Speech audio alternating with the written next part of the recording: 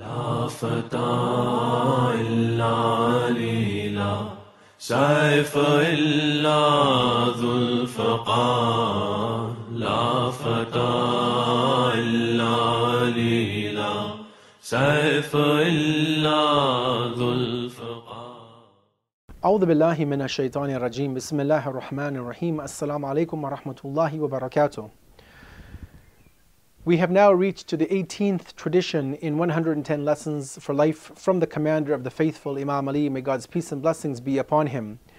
And today's topic is on moderation in everything.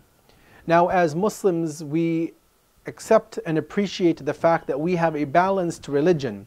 It does not go to the extremes on either side of the spectrum. And this is clear and evident from many of the verses of the Quran where Allah repeats this fact. It's also very evident when you look at the teachings as presented by Muhammad and the family of Muhammad. May God's peace and blessings be upon all of them. And you see this in the way that many Muslims around the world, if not the majority, definitely I would say the majority, how they live their lives as balanced men and women who are followers of the religion of Islam. And in today's tradition from the commander of the faithful, we want to see what he has to say and what the commentator has to say on this particular subject and on the particular tradition that we want to reflect upon. So when we look at the tradition from Imam Ali, may God's peace and blessings be upon him, we see that he says the following. One who engages in extreme displays of hostility and enmity will fall prey to committing sins. And the person who is restricting himself in this, in the hostility and enmity in their life, will be victorious.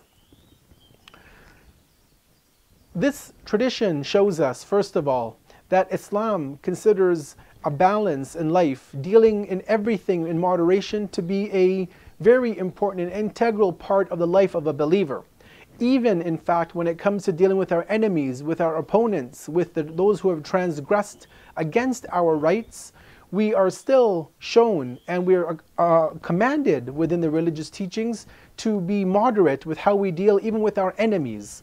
So if Islam is such a precise religion that even in dealing with those who are trying to harm us, those who are trying to wreak havoc upon us, maybe to try and take our life, if Islam shows us that even in such a critical situation, a critical juncture, that we have to deal even with those individuals, with our adversaries, with moderation, then you can imagine, and we can imagine what it says about everything else in life.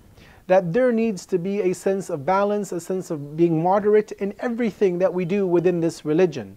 We see that this balance, this moderation that we have in our lives is not just for us as human beings, not just for us as believers, but rather that Allah has shown to us within the Quran and within the universe that we are existing within, that He has put moderation and balance within everything.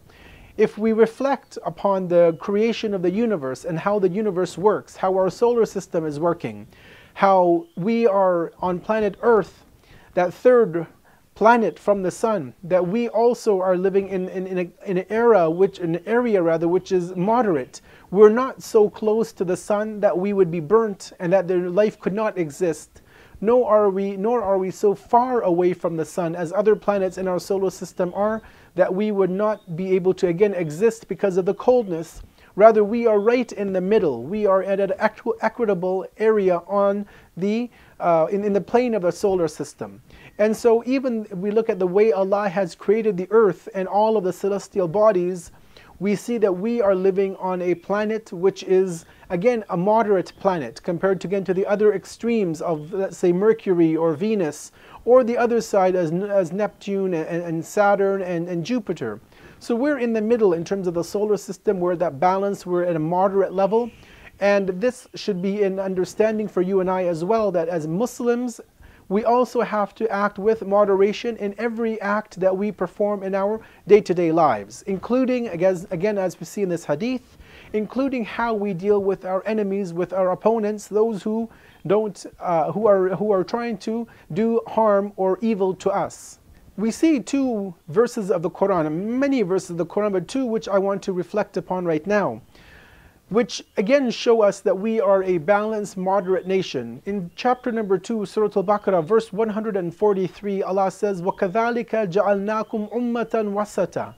Indeed, we have made you a middle nation. You are a nation which are on the middle ground. And the commentator of the hadith mentions that this middle ground, this middle nation, means we are moderate. We don't go to the extremes on either end. And again, we reflect on the moderation within Islam. Even when we look at charity, we are told in the 17th chapter not to give everything away in charity, nor to be miserly and give nothing. Again, a moderate ground that we have to take. And also, and we'll end with this, in the Quran, a verse which we read at least 10 times a day. Every Muslim in their daily prayers is obligated to recite Surah Al-Fatiha, the opening chapter of the Quran.